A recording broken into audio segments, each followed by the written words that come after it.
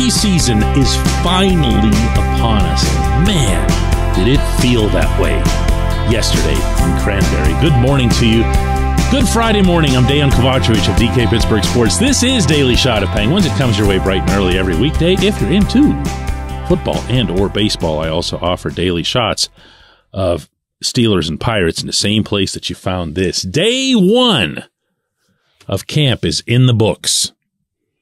The Penguins and most of their main guys took to the ice at 9 a.m., began the first scrimmage at 10 a.m., did some conditioning drills after that, and then they were in the locker room and out of there for the rest of the day. But it was real.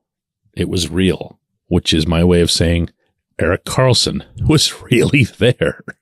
I remember walking into the room initially up to Chris Letang, and I motioned over toward Karlsson, who was about 3 seats to his right, and I go, "What is that?" And he goes, "I know, right?" That was the reaction to having Karlsson in there. I'm going to have a difficult time explaining this to you because it's just not something that you normally see. But these players were in their own way starstruck. And they're in a room with Sidney Crosby, Evgeny Malkin, and Letang, and Jake Gensel and other guys. They're starstruck. Because this has been someone who they faced for a lot of years and would have to spend every pregame focused, obsessed on him, watching film of what it is that he does and how he beats you and how you've got to defend him. And for those Penguins who go way back, meaning the guys who were the remnants of the last championship team, he was the guy that brought their opponent on his back to the Eastern Conference Final, meaning the Senators, of course. It was Karlsson and Craig Anderson playing out of his mind in goal. So the respect that they have for this player exceeds just, watching him on TV or whatever. Their respect is mostly accumulated at the player level, meaning the opponent level. And I'll say it again, him being in there was not normal. Now, I'm sure it's going to be over time, but you could even see when he first came off, Karlsson, he goes and he sits at his stall, and it's like he was radioactive. Nobody was coming near him, okay? Now, that's going to change, of course. I don't mean to be getting anybody stressed out over this. The assimilation in hockey is natural. And when you're someone like Karlsson, who actually could be seen going out of his way to try to communicate with other guys, including AHL guys that he has to know aren't going to be making the team, he'll accelerate that. He will. He'll find a way to fit in culturally. He's just a hockey guy. And for that matter, he's been a leader. He's been a captain. He's someone who knows what he's doing in that world. But what are the Penguins going to do with him? That was the other thought that I had pretty much throughout the day, but particularly when he was on the ice. He was paired with Marcus Pettersson, as I've been telling you for a few weeks that I'd expected. There's the whole countryman thing there, but there's also a nice symbiosis in their play. Pettersson was telling me after practice that he feels like he wouldn't have to change anything to perform alongside Karlsson. He feels like his game would actually be suited toward supporting Karlsson, but at the same time taking advantage of how Karlsson springs everybody on the rush, including his defense partner at times. That's good. That's a nice little start. Doesn't mean they're going to be paired in the season, but these things don't happen by accident. They have weeks and weeks to prepare for these scrimmages, and coaches don't generally throw people together by accident. Karlsson was also on the same team in the scrimmage as Evgeny Malkin. Almost always, Sid and Gino are kept on separate teams. Well, Sid's team played against Gino's team, and Karlsson was on Gino's team. So Karlsson's out there with Gino and Riley Smith, who's probably almost certainly going to be Gino's left winger. So you started to see some of that too. That maybe that's the quintet that gets formed. Now, there were no power play or penalty killing drills. That's going to be coming soon enough, maybe even today. And it's at that point, I strongly suspect that you'll see the first signs of how both Karlsson and Letang will be utilized. On the power play, on the penalty kill, even at 5-on-5, because as Jeff Carter was joking after the second practice, those guys are going to be out there the whole game, and they just might be. Anybody listening to this program could be the right-handed defenseman on the third pairing of the Pittsburgh Penguins this winter, because you're not going to see much action. And honestly, although both of them have gone out of their way to stress their level of admiration for each other, and I'm not expecting anything remotely resembling issues in this regard, I'm still going to find it really interesting. Every little component to this. Yeah, I had a good talk with Letang.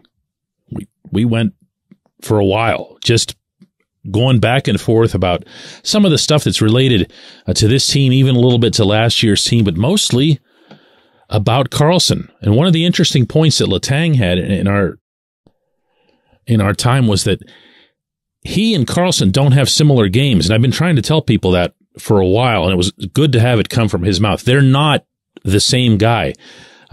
Letang's never been a pure offensive defenseman, in the sense that he prioritizes it. His game, as Brooks Orpik once told me many years ago, and I never forgot it, always begins from the back.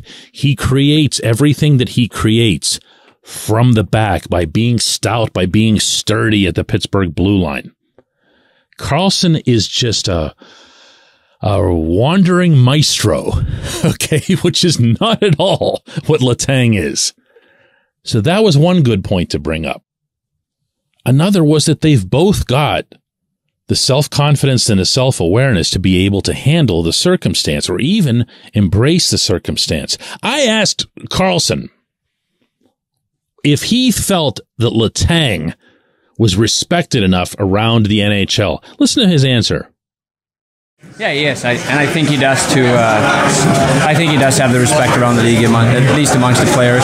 I've known him for a very long time from various events and stuff. So it's going to be nice to get to know him on a personal level. But everything I've heard and everything that I've observed and seen, from afar is nothing but a great, hard-working, dedicated guy. So it's going to be fun to be teammates. I'm curious, did your experience with Brent Burns when you went to San Jose, did that kind of prepare you for something like this? Because remember when that happened, everyone was like, oh, wow, how can you have two of them? I don't know. We'll see. I mean, any experience is good experience. So I'm just excited to be here, and it's going to be fun to play against or playing with a lot of good players, and Tanger is one of them, and I'm curious to see how far we're going to go. Yeah, we'll see. But man, it's going to be the kind of thing that you see without being able to take your eyes off it. When we come back, J1Q.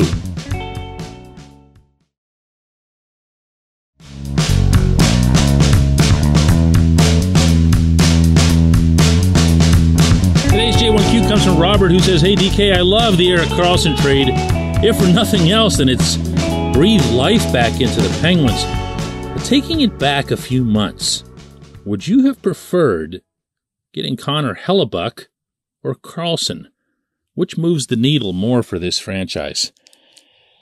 Oh, Robert, I'm going to get the boring stuff out of the way with this response, which is that no deal happened for Hellebuyck. He's still in Winnipeg.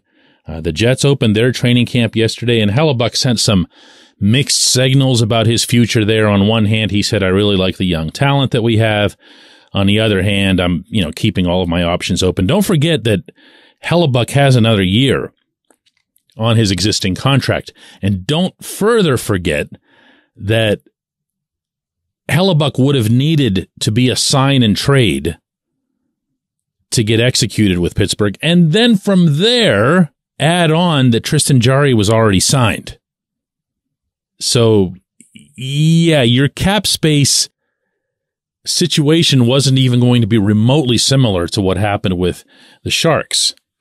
San Jose really needed to move Karlsson. Winnipeg didn't need to move Hellebuck. San Jose was in a position to take on all kinds of salary. Winnipeg wasn't. Winnipeg, in fact, wanted their exchange to be, and rightly so, the polar opposite of what the Karlsson trade was, meaning you would have never dumped off a Jeff Petrie, Mikael Granlund, and all that money in Winnipeg's direction. It would have been the opposite. They would have been asking for a ton of picks. They would have been asking for futures, and they sure as heck weren't going to take on money. Why should they? So Kyle Dubas wasn't really in a position to get Hellebuck. In fact, again, nobody was, because Hellebuck's still there. Maybe that'll change as we get closer to the NHL trade deadline when the calendar flips. But he's still there, and he's still there for a reason. Now, who would I have wanted? I mean, it's goaltending. You know? I don't know how there's even a discussion to be had here. It's goaltending. And you're talking about one of the 2 or 3 best goaltenders in the world in Hellebuck. Now, did the Penguins come away with a possible solution by having Jari, by hoping that he's healthy, by pushing him to do what's needed to be done to sustain his health over the long term? Sure. I've said this many times, and I'll keep repeating it no matter how many times it flies back in my face.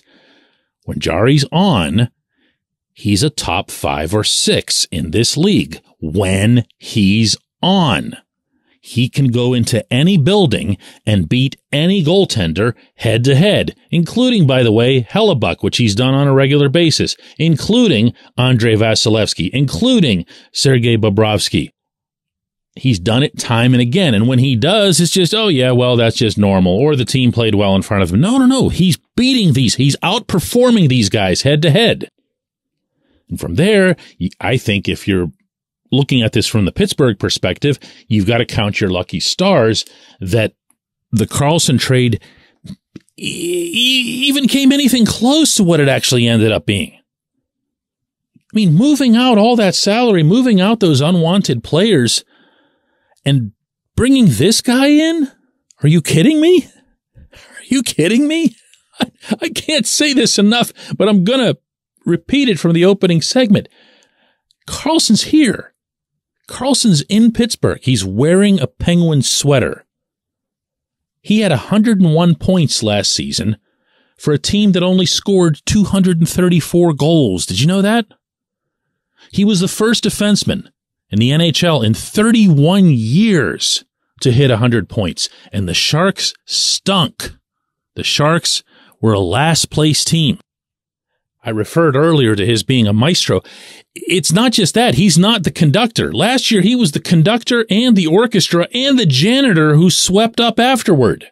He did everything. He doesn't have to do that in Pittsburgh. He doesn't even need to be on the depth chart anyway, the number 1 defenseman, even if he's that in reality.